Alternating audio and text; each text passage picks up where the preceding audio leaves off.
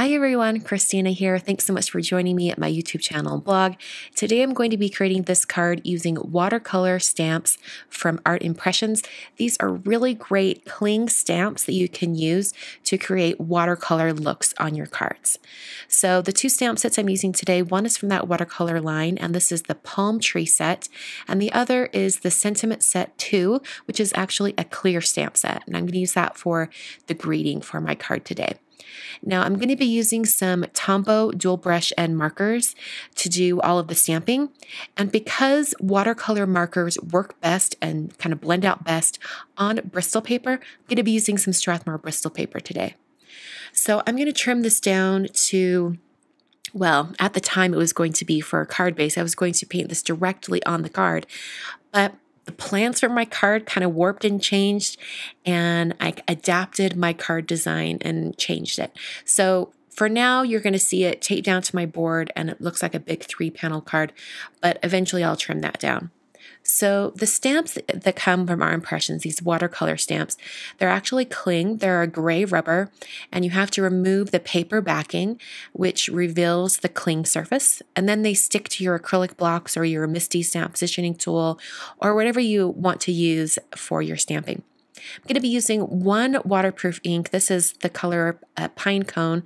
This is VersaFine Clair ink, and I mostly wanted to stamp the tree trunks in this waterproof ink because I wasn't quite sure at this point if I stamped the tree trunks in a brown marker, if painting over the top would get rid of all of those detail lines, and I didn't want to lose them. So I thought it best to go ahead and stamp the tree trunks in a waterproof ink so I could paint over the top of them. So in hindsight, I think I may have still done this, but used a lighter brown so it wasn't quite so dark.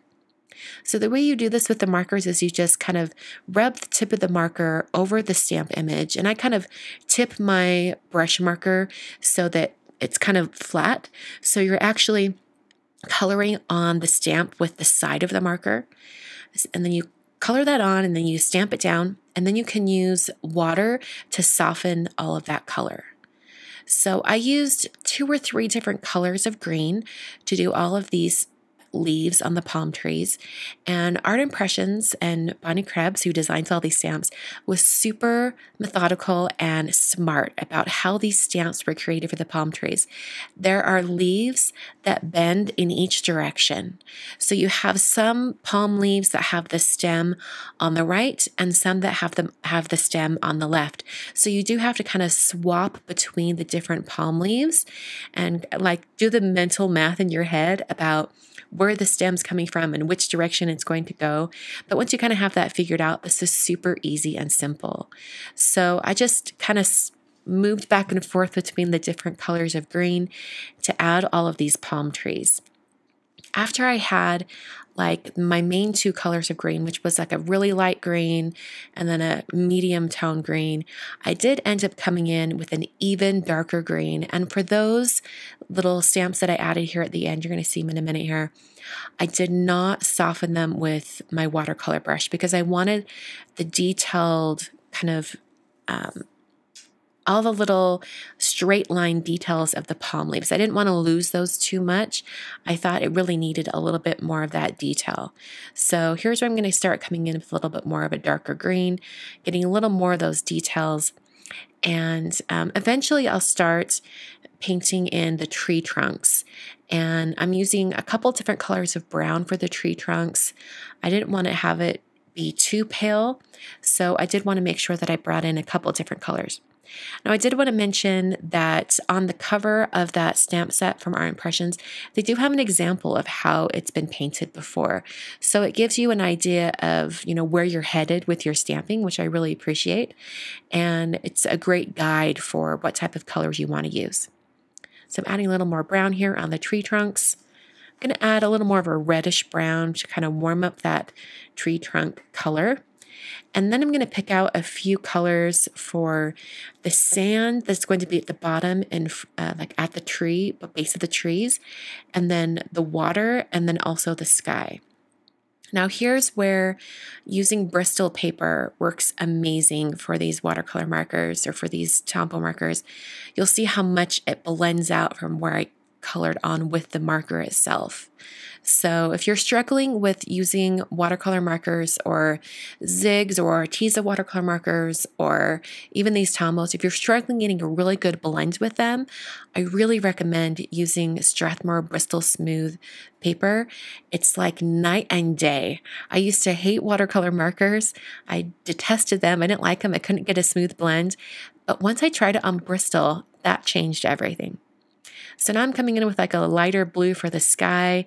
I'm just going to soften it and get some little blue areas. I don't want it to be super blue. I don't want it to compete with that water.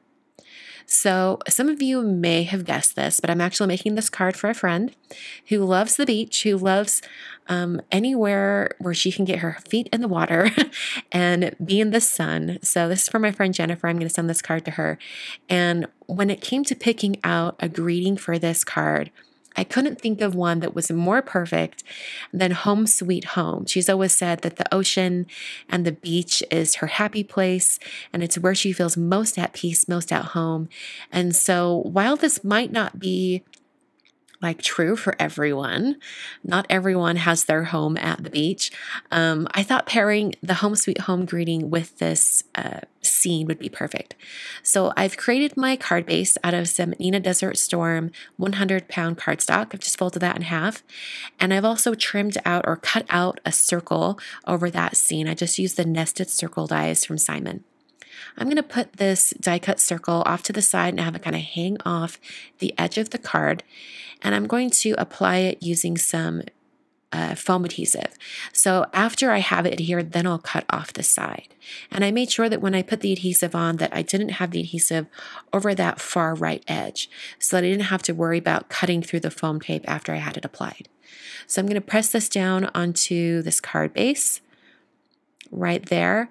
And then I used an X-Acto knife or a craft knife and a ruler to get a really nice clean edge.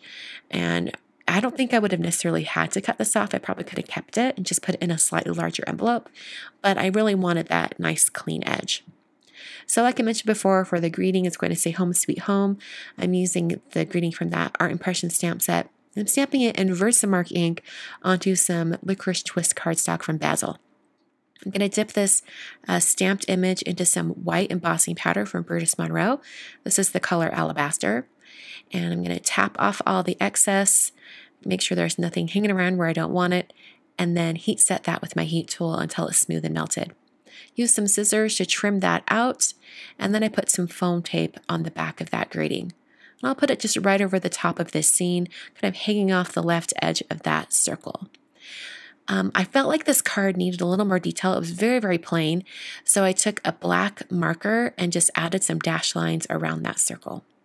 And then I finished off the top right corner with a corner chomper. I haven't done the dash lines or the corner rounding in a long time, so I'm breaking it out, bringing it back. Hope you guys enjoyed it. Thank you so much for watching today's video. Just so you guys know, there is a sale over at Simon Says Stamp right now on all Art Impression stamps, so take advantage of that. I'll have the info down below.